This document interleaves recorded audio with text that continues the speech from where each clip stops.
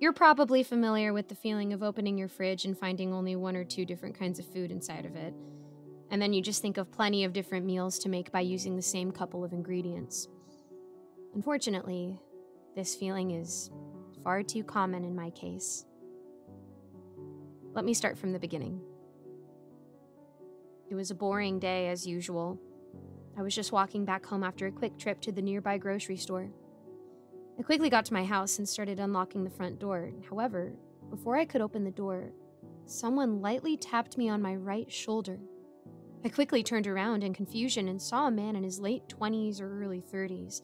He was smiling and seemed to be wearing an expensive black suit with a matching black tie. His eyes were hidden under a pair of gold-plated sunglasses. Everything about him was screaming high class. "Hey, take this," the stranger said while slipping a bag into my hand. I instinctively looked inside of the bag and saw 5 lemons. They weren't your average lemons you find at the supermarket. These were twice or almost 3 times the size of the ones I was used to. Even the color was amazing. I could have sworn they were glowing. Temporarily, my mind was in a state of shock. As soon as I looked at the bag, it was like I was hypnotized. Instead of asking the man for any sort of explanation, I could only mutter a simple "thanks" before I took the bag and entered my house. I locked the front door and took another look at the bag of lemons. Whatever was on my mind before the encounter with the stranger was quickly replaced with the urge to make a lemonade. I took one of the extremely large lemons and swiftly cut it in half. The juice immediately started bursting out of it. It seemed to be succulent and full of flavor. Before I could move on to the next step, the same mysterious man I saw earlier appeared right in front of me. I was frozen solid by the instant mix of fear and shock. "How did you get in my house if I just locked the front door?" I thought to myself, yet I was unable to ask him that question. It was like the particular aura of this person had rendered me unable to speak. "You must be confused. Let me explain," he spoke with a cheery tone. "You see, we're not the same. I won't bore you with the long and unnecessary explanation of what kind of creature I am. No, instead, I'll just tell you the most important part. Your sustenance is food and water. Mine is human suffering." He spoke with the exact same cheery yet flat tone. I could only listen while slowly processing what he was saying. "That being said, I must find a way of making humans suffer. And then I feed off of that suffering. As simple as that sounds, it's an absolute pain to accomplish," he said with a slightly annoyed expression on his face. "Sure, I could just take a hammer and break your bones and that would make you suffer, right? Well, that's the worst kind of suffering, the boring kind. Think of it this way. A raw egg and an omelet are basically the same thing, but you won't just eat a raw egg. The omelet tastes better, and it also has no chance of infecting you with salmonella," the stranger says as he giggles. "So, in other words, I have to raise the quality of the suffering before consuming it. That's why you're going to be my test subject. With a bit of luck, you're going to produce a completely unique type of suffering for me," he explains while pointing at me. "I just put a curse on you, and the only way to undo the curse is to last at least 21 days while under the effects of the curse. Here's the rules you're going to follow strictly from now on. Don't leave your home. If you try to, I'll just teleport you back to your living room. You also won't be able to communicate with anyone. If you try to, I'll make the person you tried talking to disappear. You're only allowed to consume lemons, actually.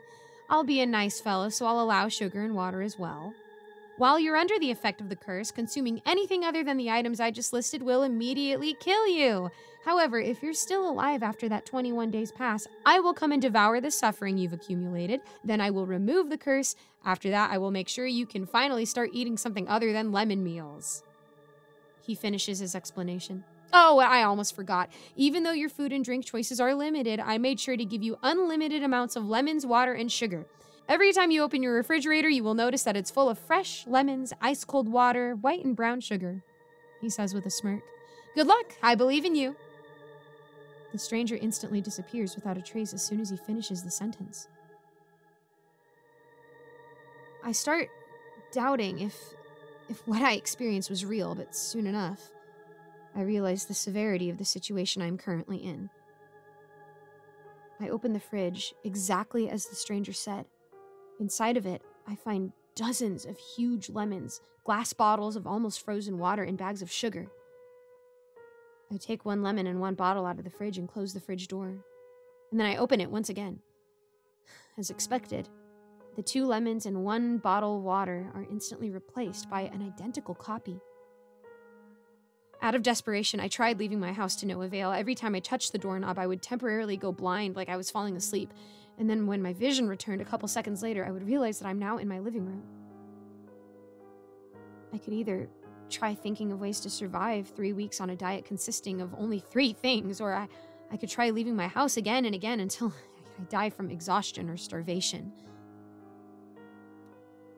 Obviously, I chose the first option, even though I knew my chances of survival were low at best. My first couple of days on this new diet went fairly well. The main meal was lightly sweetened peeled lemons. I would snack on those almost all day, even though I got tired of them after like 5 bites. Beggars can't be choosers, right? Around 5 days passed, and I was already beginning to feel the side effects of eating only lemons, even though I was almost constantly chewing on my signature peeled sweet lemon snack. I felt like that wasn't enough to kill my hunger. In fact, my stomach was grumbling so much that I could barely even sleep. I changed my strategy. Since eating just peeled lemons wasn't enough, I tried drinking as much water as I can to trick my stomach to think it's full. I drank so much that I had to bite on raw lemons to stop myself from vomiting. I started using the lemon peels as well. I found a couple of easy candied lemon peel recipes, so I started eating those as well. The taste was somewhat different, so that was an improvement, as I was getting sick of the same old sweet peeled lemons. 2 weeks passed, and the ulcers started. I guess eating just highly acidic fruits for weeks isn't something my body was built to handle because of my inflamed and bloody lips covered in open sores. I avoided looking at myself in the mirror. 18 days passed. Even though I was so close to my goal, I was almost sure that I wouldn't make it. My mouth ulcers became so bad that eating a lemon or even drinking lemonade became impossible. It was like pouring salt on an open wound. To avoid any additional pain, I completely stopped eating lemons. My new diet consisted of only drinking cold water, which barely helped me soothe the jolting pain. Finally, it was the 21st day. I felt like my life could turn off like a light switch at any moment. I was severely malnourished. My energy levels were fully depleted. I could barely make 2 steps before I felt like I needed to go to sleep. And yet when I tried sleeping, I would immediately get woken up by a burst of pain, or I'd start choking on the blood dripping from my swollen lips. I stopped keeping count, but I bet I didn't sleep at all for at least 5 or 6 days. Even my vision deteriorated. I would constantly drop my water bottles because everything was getting simply too blurry to see. They would shatter on the floor, and I just ignored them because I didn't have the strength needed to pick up the glass fragments and throw them out. After about an hour or so, I'd forget that there's glass shards on the floor and I'd step on them or cut my feet, because it at least helped me forget about the ulcer pain, which was much worse. I didn't want to give up, but my body was too worn out. I collapsed on the glass-covered floor. The shattered glass pricked and cut my dry skin. I couldn't even get up on my feet, so I decided to just accept my fate and wait until I perish. This whole ordeal was suffering far above anything I could ever imagine. Death was my only saving grace. I was eagerly expecting it. Suddenly, the stranger appeared in front of me. He placed his hand on top of my head and proudly said, "Congratulations, you survived!" No longer than 3 seconds passed, and I felt all the pain, exhaustion, and hunger leave my body.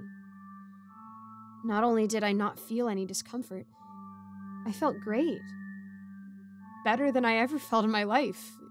It was like I was reborn.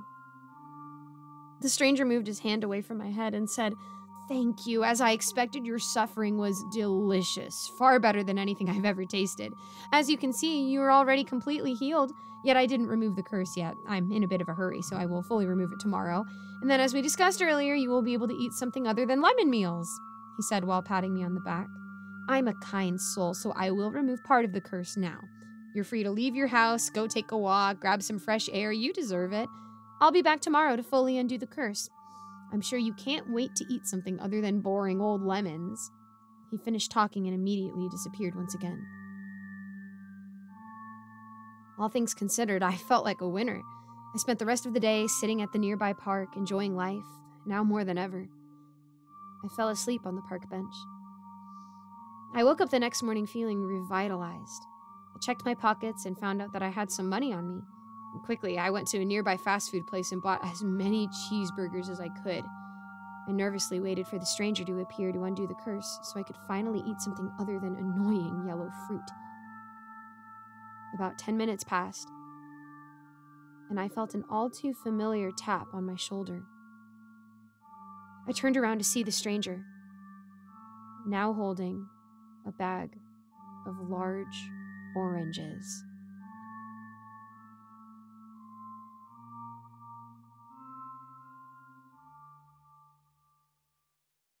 Thanks so much for listening, guys. A quick shout out to my patrons: Kevin Kess, Sabiel Eclipse, 055555, Cormac Wells, Amara, Matthew Steiner, Cupcake Hips, Alonzo, Mr. Sankofa, Michael Milburn, Kozak, Icy Narrates, Jesse Hartley, Eric Cifuentes, Andreas Anderson London, Lawrence Wallen, Geek Sanctuary, Melissa Perez, and this guy. That is someone's actual username. I love that.